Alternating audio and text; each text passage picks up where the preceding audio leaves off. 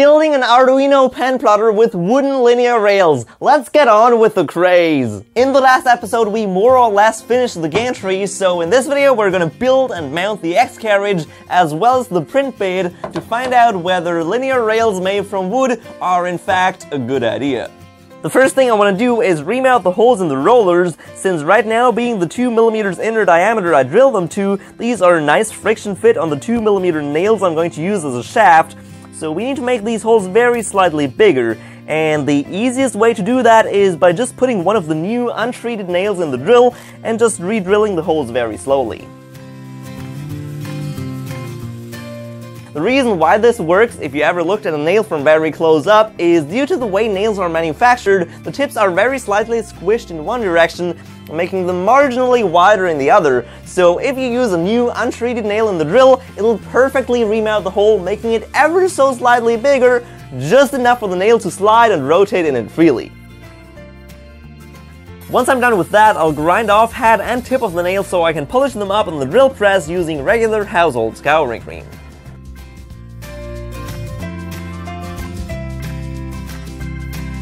So far so good, since I can guarantee you that my linear rails are not parallel to the Micron, nor would I ever expect them to stay that way considering the whole thing is made out of wood. The design has to make up for small inaccuracies as well as expansion and contraction of the wood. If it doesn't, I'll get the same issue I had on the old pen plotter, where the carriage will be snug on one side of the axis, but wiggle around loosely on the other. And we don't need these inaccuracies on our CNC, otherwise it'll just be another one of these dysfunctional products people use to show off with online. To avoid that, I have these plywood blocks with the cut on one side to which the rollers get mounted, and these in turn then screw to the print bed, effectively spring-loading the rollers so they always push down on the rails to make up for these unavoidable inaccuracies. It's quite a sophisticated mechanism. That's the main reason why I need this pen plotter to test it before applying it in large scale on my 3D printer. That way, if it doesn't work great on the plotter, I can still tweak it a little bit before wasting lots of material on the printer. Anyway, before attaching the polished nails to the springy blocks, I need to drill a couple of elongated holes to allow for adjustment via the mounting screws. Then I can finally superglue the nails in. To reduce friction between the rollers and the springs, we're going to make some tiny washers out of this vacuum-formed piece of PET packaging. Drilling clean holes into this stuff is relatively easy, but requires the sheet to be clamped between two layers of scrap wood. Then I can do the outside using a very crappy and especially dull hole punch.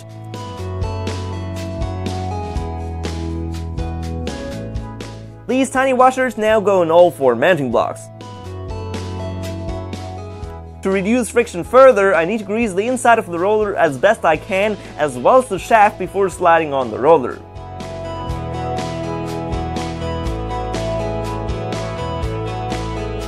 To prevent the rollers from falling off again, I'm going to cut short pieces of this tiny plastic tube, which just so happens to stretch over the shaft in a nice friction fit.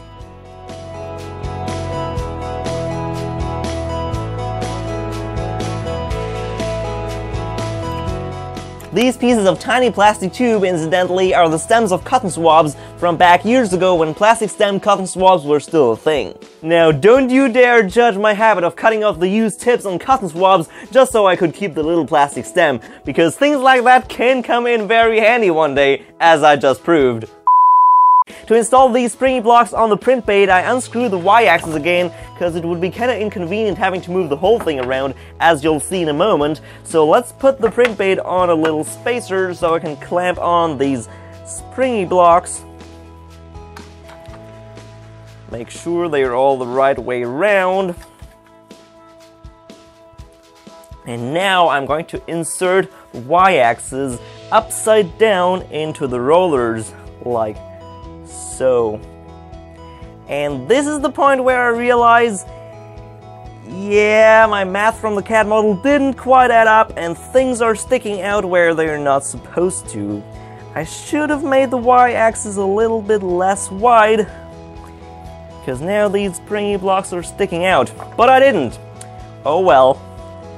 But it seems like this is rolling very nicely already. So make sure these are all centered and stick out the same distance on all sides. can now use this pen with a ridiculously long tip to mark where the screws are gonna go. Darn, I broke it. Take this out again.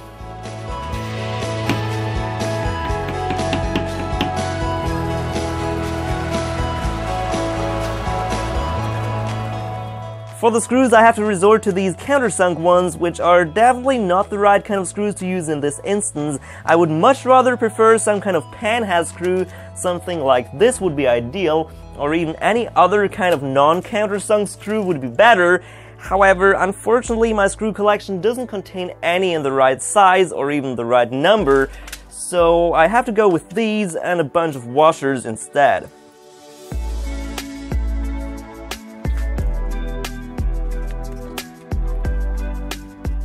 I'm not going to tighten them down totally, so they can move a little bit, and afterwards, when I put in the y-axis, I'm going to tighten them down.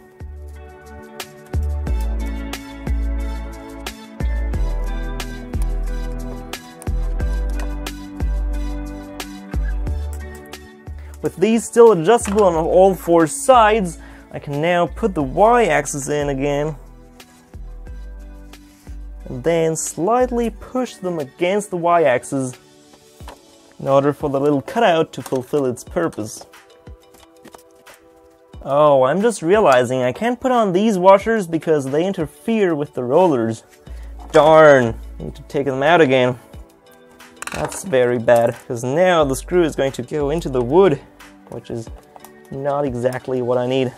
Make them squeeze the y-axis a little bit, then tighten it down. This is rolling very nicely. Maybe I squeezed it a little bit too hard. It doesn't really need to be tight, it just needs to be tight enough so there's no backlash. And we have a wonderful linear rail. This is amazing! This is so smooth! It's much smoother than I expected. Look at this! It's a real linear rail. A $0 linear rail. Now I can assemble this again. Get rid of these washers. And it's done! And we have another problem. Oh my goodness. That is so dumb. So apparently the nails are a little bit too long and hit the chassis, which means I could either shorten the nail or I could just cut a little notch into the chassis, which is what I'm gonna do because wood is softer than iron, and if I shorten these nails a little too much, my little Q-tip sleeves might not stay on. So I'm gonna cut a notch into the wood here. Incidentally, you can also see the springy blocks sticking out like they weren't supposed to according to the design, but in real life they do, which is annoying. Anyway, let's cut these notches. I simultaneously love and hate this kind of modification. Love because it reminds me of the good old days where building stuff still wasn't more than hacking a few things together, and hate because it makes the end result look so much more unprofessional and DIY. So with that out of the way, the print bait slides all the way back and forth very nicely. I also ended up removing all the remaining of these washers because it doesn't make any sense having washers back here if these other screws are the ones taking the majority of the load. So I removed them. Next up, I need to build the X carriage, and I'm going to do that as a nice build montage because the design is pretty much the exact same as for the Y carriage, except it's all vertical. If you don't like watching build montages, just skip ahead to where it's done. People do that all the time. I don't understand why, but cue the montage!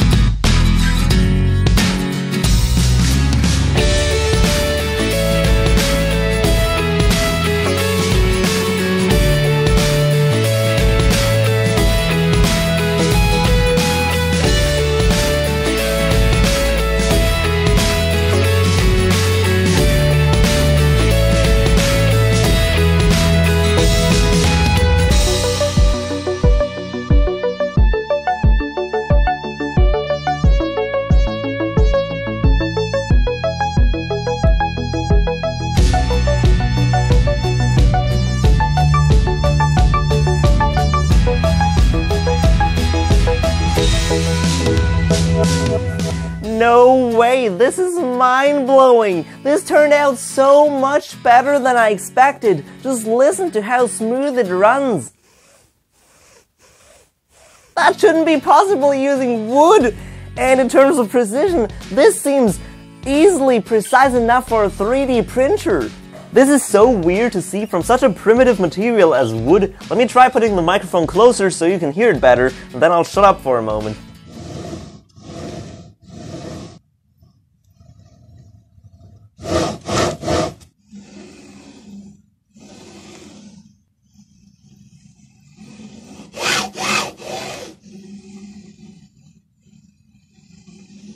How long do you think this will hold up and stay that nice? Tell me in the comments. So let's take a look at what I did differently on the X carriage. First of all, I used the right kind of screws. These are indeed panhead screws, like the ones I should have used on the Y carriage, but didn't because I didn't have one. Well, for the X carriage, I did have the right size handy, so I used them. Related to these screws, I unfortunately drilled the pilot holes for these screws all the way through. I wouldn't have needed to because these screws are just 1mm short of piercing the surface, and I didn't want to drill the holes all the way through, but when I went to drill them, I forgot that and drilled them all the way through. Not a big deal, it's just a visual thing, but it's one of these tiny mistakes that annoy me very much once I do them. So next up, the X carriage is quite a bit stiffer to move around than the Y carriage because this wooden spring is a little bit stiffer than the springs on the Y carriage because it's 2mm wider, first of all, and then also it doesn't go around a corner like these do. These go around a corner in kind of a U-bend. This one is just one flat bar which needs to be bent if you want to have springiness. That's actually not a big deal because these rollers are stiffer to rotate than the rollers on the Y-axis because, as you can see, these actually have a little bit of wiggle room to slide back and forth on the shaft. If I move the print bed, it slides up and down by about 0.5 millimeter. I cannot have that on the X carriage because if these slide back and forth on the shaft, the entire thing is going to tilt back and forth, and once you have a pen on there, it's going to translate into inaccuracies in the Y-axis. So these rollers are actually very slightly squeezed sideways so they don't slide back and forth on the shaft. That's also why I put a second tiny plastic washer on there to prevent them from rubbing against the Q-tip sleeves. Then I also had to cut some more notches into the structure to clear these nails. I really should have thought about that earlier, but I didn't. So there you have it. Are linear rails made from wood a good idea? Well, certainly my expectations have been exceeded by a far amount. But then again, I don't know what exactly I expected. Maybe I didn't expect anything. That may be the reason why. But in any case, I think only time will tell whether these wooden rails are indeed going to stay straight, or maybe they'll bend as soon as humidity changes. Only time will tell. And also, will this be wear resistant? I figure it might wear out a little quicker than metal linear rails. But in any case, I think this should be good enough for a pen plotter in any case. And also, presumably a laser engraver and even a laser cutter, and if you really want to stretch it, it should also work on a 3D printer. Although I wouldn't really try it on a 3D printer because there's just no point. A 3D printer is going to see much more use than a pen plotter in any case, so it'll certainly wear out a lot faster. Only time will tell if this is going to stay as nice and smooth as it is now. I guess I could do a wear test once it's done, leave it running 24/7 till it breaks down, although I don't really want to destroy it just after building it. I kinda want to use it as a pen plotter or even an engraver, even though I don't really have much use for these things. But if you guys want to see it, if you really want to see it, I'm going to do it. Leave it running 24/7 and we'll see what breaks down first. Other than that, I almost regret going with the 28BYJ48 stepper motors, because with different, better stepper motors, this thing could potentially have a lot more potential. I think it could be preciser. The linear rails certainly allow for more precision, but since they are slightly stiff to move, I don't think it'll be preciser than 0.1 millimeters at best with the 28BYJ48. If I use different stepper motors, it could be a lot better. I hope you enjoyed this episode. If you did so, don't hesitate to leave a like. And sorry for the big jump from perfectly scripted to very long and rambly unscripted. I kind of wanted to try to see what I can do without script, since I am not particularly good at speaking to a camera unscripted. However, I don't really like scripted content. It's just a little bit too good to be true. So I'm experimenting with stuff, and I'll see you very soon, hopefully. Bye!